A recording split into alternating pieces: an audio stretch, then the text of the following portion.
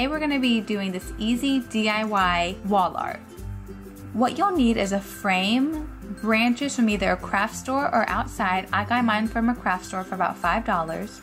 A hot glue gun, a hammer, picture hanging nails, and scissors. To start off, you're going to flip the frame over to the back side where we will be gluing the branches. Start out by placing the branch on the frame and seeing where you need to cut off any excess branch.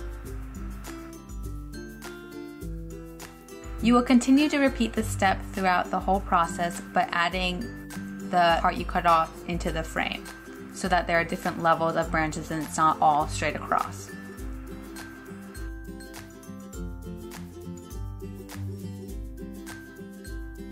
This part is really up to your liking. I didn't, have any specific method. I just kind of did to what I thought looked good. Once you're done, it should look something like this. So take that hot glue gun and just glue the branches down to where you have positioned them. I just put the glue right under the board and stuck the branch on top of it and held it for about 3 seconds.